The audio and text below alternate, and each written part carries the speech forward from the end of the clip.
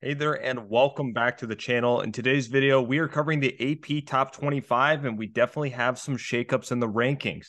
Looking at the others receiving votes, North Carolina State, Texas, UTSA, Troy, Illinois ends up falling out of this list as well. Minnesota, 7 receiving votes there after the win against Northwestern.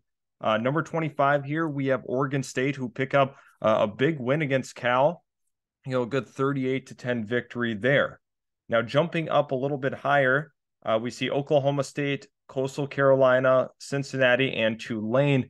Overall here, you look at Tulane, tough loss to UCF. UCF's another program that consistently puts out good product. Oklahoma State definitely getting that big win against Iowa State in that close contested matchup.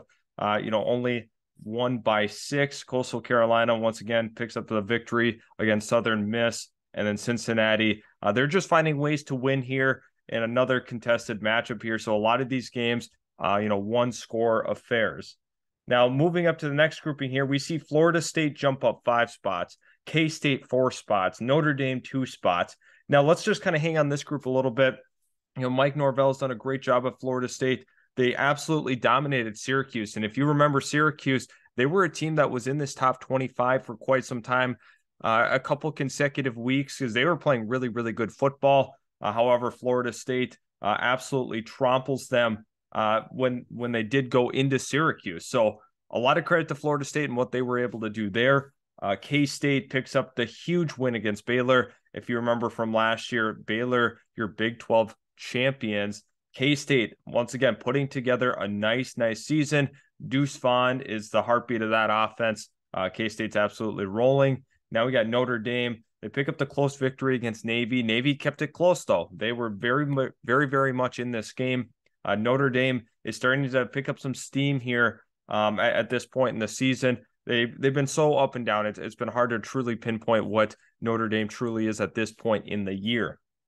The next grouping up a little bit higher here is when it starts to get interesting, because now we have UCF, UCLA, Washington. Now let's talk about, UCF gets the big win on the road against Tulane. But the bigger game here is UCLA dropping a surprising game at home to Arizona. To a lot of people's surprise, people thought UCLA was going to, absolutely run away with this one, but Arizona just kept working it. Ended up winning that football game. UCLA, that was a very tough loss to swallow, considering now they dropped 7 spots. They're all the way down at 16. It took so much for them to get to this point in the season to be ranked that high, and then all of a sudden, dropping a game that they really felt they should have won. It's going to be a tough pill to swallow, for the Bruins. However, they're going to have to try to bounce back and figure things out. But speaking on another team that we haven't talked about hardly at all this season, that's been Washington. The 8-2 Huskies picking up the big win against Oregon, 37-34. Once again, this is not what people were expecting. A couple of key 4th down plays. This was a really good one to watch. They jumped 9 spots in these rankings. 9 spots. Absolute madness here. You look at Washington, they've been playing some good football as of late. Obviously, that game against Oregon is a huge tipping point in their season. It's a big one to put on the resume. And moving forward, now Washington is truly on our radar.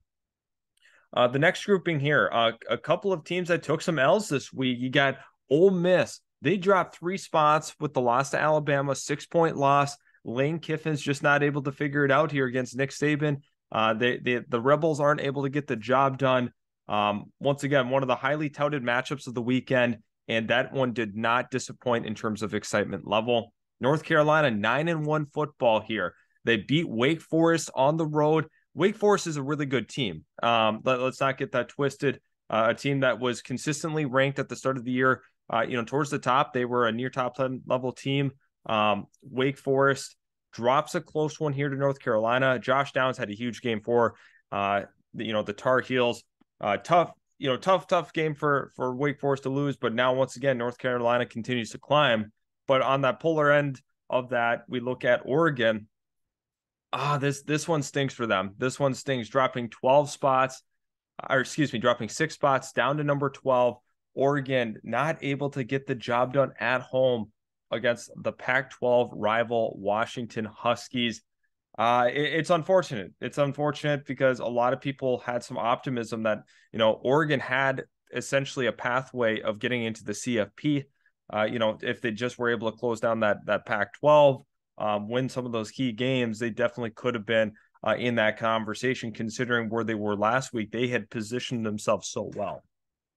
Now at number 11, we got Penn State, another, big riser here, getting the win against Maryland. And Penn State continues to win games in convincing fashion. And this is the latest rendition of that. Obviously, 2 losses on the season for Penn State. But once again, I think this is a program, in that Big Ten East that needs to get a little more, talked about, because we talk a lot about Ohio State. We talk a lot about Michigan, but Penn State's a good team in their own right. It's very tough to go into Penn State and get a win. Very, very, tough team. Now, looking at number 10, we have Utah. And Utah, after picking up some early losses in the season, they were not in this conversation, highly ranked to start the season. Now they're able to work their way back all the way to number 10. They've been having to earn the respect back of the voters, pick up the huge win against Stanford in very, very convincing fashion. Follow that up with Clemson here, dropping last week, but, recovering nicely this week. A good win against Louisville. They jumped 3 spots here. They're sitting at 9-1 on the season. I know some teams are thinking that, Clemson should be ranked lower. Let me know in the comment section below if you feel they got that one right. Now you have Alabama, the 2-loss Alabama. People do have some issues with, if this were another program, they would be ranked lower. However, they do get a nice statement win against a tough competitive Ole Miss team on the road. USC here picks up a huge win against a bad Colorado team. Colorado has struggled all season long. USC gets the job done. This is exactly what they needed to do. They needed to dominate this football, and they did. Took care of business here. Honestly, it's kind of tough because I was hoping to see USC and Oregon, really, really fight for it down the stretch. USC's got a 1-game advantage now. Number 6, we have LSU. Surprisingly, LSU is 6, and this might ruffle the feathers of college football fans, to be honest with you.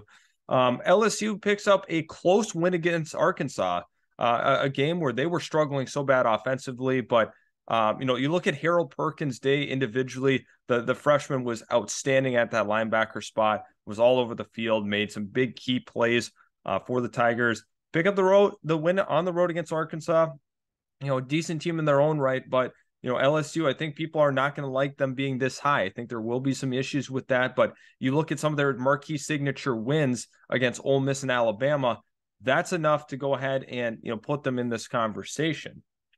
Number 5 is Tennessee. Tennessee absolutely whooped up on Missouri, 66-24. Hendon Hooker was awesome in this game. And once again, we see why Tennessee was so highly ranked is because they can do this against, obviously teams like Missouri, which that's not a huge deal. But the fashion that they win some of these games in, their offense is so tough to stop. So once again, Tennessee at 5. Follow that up with TCU at 4. People are going to have problems with this because of the 10-0 record. People are going to say, well, how come, they just beat a good Texas team? Why are they not getting more respect? That is going to be a main topic of conversation. This TCU team is good. They are very, very good. And now you have to wonder what this Big 12 championship is going to look like. And that's going to be a nice deciding factor to see if they can hang around and potentially be in that CFP. Let's not forget, this is kind of the Cinderella story that we seen last year with Cincinnati. TCU is kind of unfolding the same way. Now at number 3, we have Michigan. Michigan destroyed Nebraska, took care of things on the ground like they always do. Michigan rightfully sitting here at 10-0, but the Big Ten looking pretty good in that one. Following that up, we have Ohio State. Ohio State here is, I think some people have some issues with this. Some people believe Michigan should be higher. Some people are Ohio State should be higher. Once again, they both are 10-0, but there's going to be a bigger true test later on in the season. I just think that when we see a head-to-head with these guys, that's going to be a nice determining factor. And then finally, number 1 is Georgia. Georgia's been pretty consistent here. Pick up a huge win against Mississippi State in convincing fashion. All 3 of these teams did what they needed to do against lesser opponents, Nebraska, Indiana. Mississippi State's probably the best opponent that any of these teams had faced this week.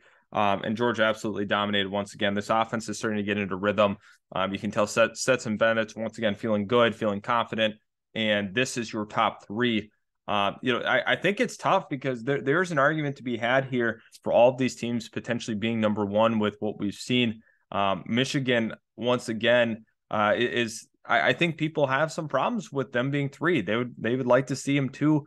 That's a good question. That's a tough one to decide. But once again, a head-to-head would really provide some clarity for these rankings. Thanks again for stopping by. Hit that subscribe button if you're new. Also, leave a like on today's video if you did enjoy the content. So thanks again, and we will catch you in the very next Utility Sports video.